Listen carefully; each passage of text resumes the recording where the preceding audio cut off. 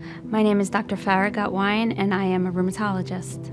So one of the reasons why I chose internal medicine and a subspecialty of internal medicine is because it's important to me to develop relationships, long-lasting relationships with my patients, with their family members.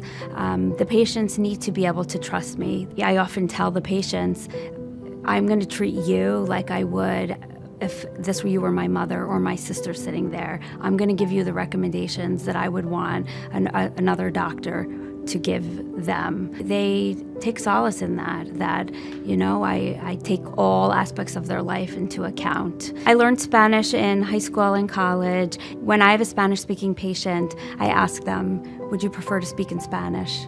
And they almost always say yes, because the type of conditions that rheumatologic patients have and the chronic pain, they just feel more comfortable speaking in their native language.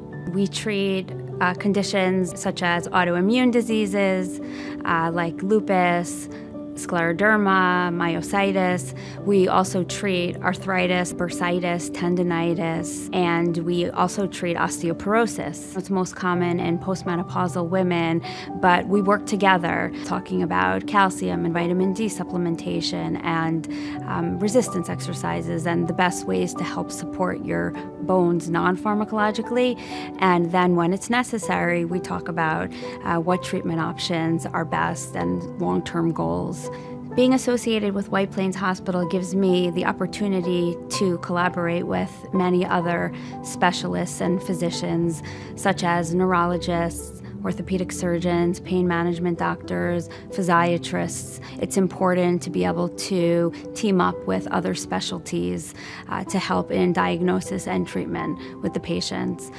White Plains Hospital has gained an incredible reputation of being caring and kind to the patients, to the staff, to the doctors, to everyone. And I think the way the world is going now, we lose sight of caring. And I wanted to be in an environment where that was cultivated.